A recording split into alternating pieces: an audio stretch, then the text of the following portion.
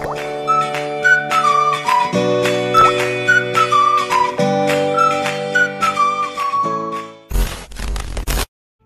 guys, good evening. So it's March 26, 2020, and 1 week na kaming what do you call this, naka-stay sa bahay.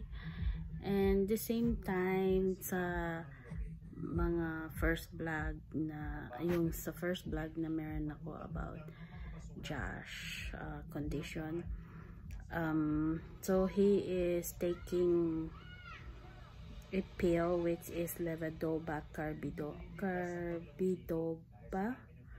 and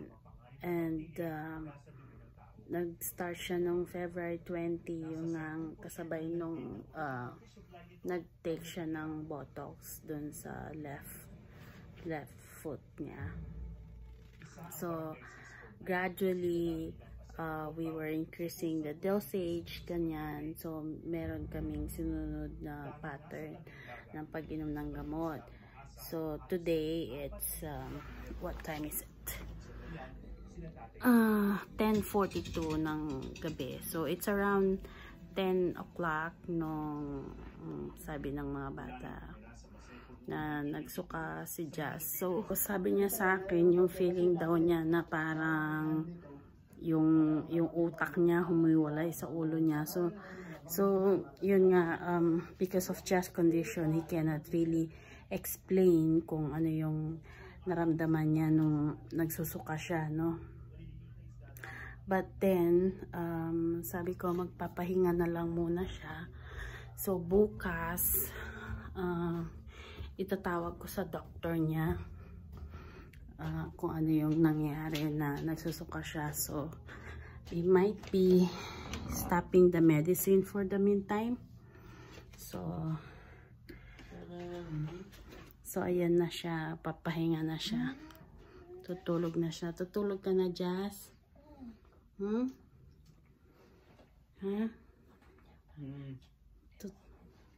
Tutulog ka na, Jazz? Nahihilo ka pa? Malilyo ka pa?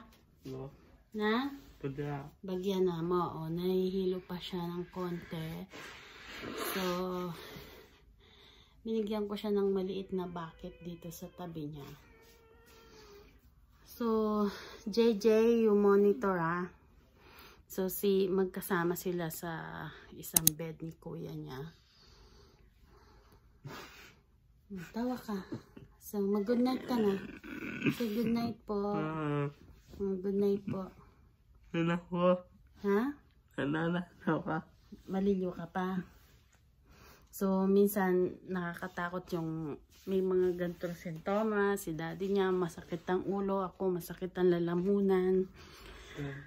Tapos si Jazz nagsusuka, so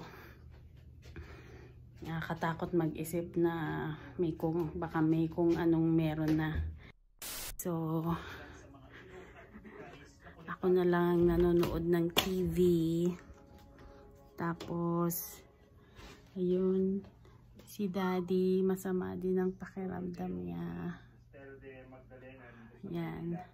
So he's having a really bad headache. Tapos ako nag-iisa, hinihintay ko na lang na antukin ako, and medyo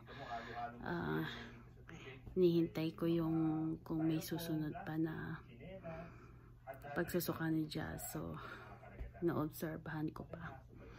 So while observing, so maninood muna ako ng TV.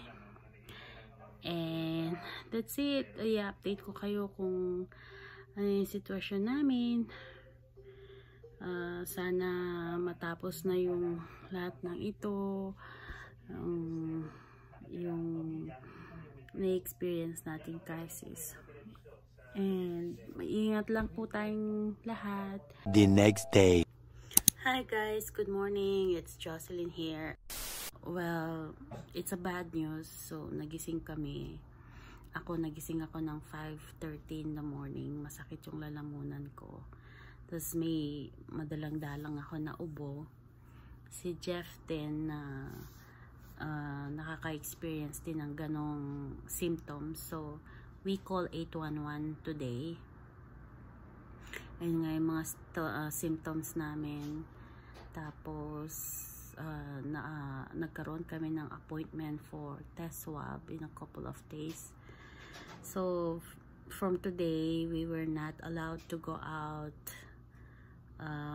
We were in quarantine mode muna kami ngayon kasi hanggat hindi pa natitest kami at saka lalabas yung result. So 10 days kami dito na bawal lumabas lahat, bawal yung makipagkita sa iba. Tapos dito rin sa bahay medyo distance din kami. Hindi rin kami pwedeng magtabi muna matulog. Tapos yung mga bata, so mag-i-stay sila sa taas halos. Yung mga pagkain namin kailangan separate. So ini-imagine ko pa lang yun, guys, no? Mahirap pala yung ganun na sitwasyon. So hopefully it's not something. Minsan kasi madalas naman ako magkaroon ng tonsillitis, but because of the pandemic issue, so kahit konting sipon or ubo or sakit ng lalamunan, pag may mga related symptoms about coronavirus, so kailangan nang magpa-test. So yun lang, guys, update ko lang kayo about life here in Canada with Filipino families, kung paano mahirap yung magkaroon ng ganitong klaseng sitwasyon, no?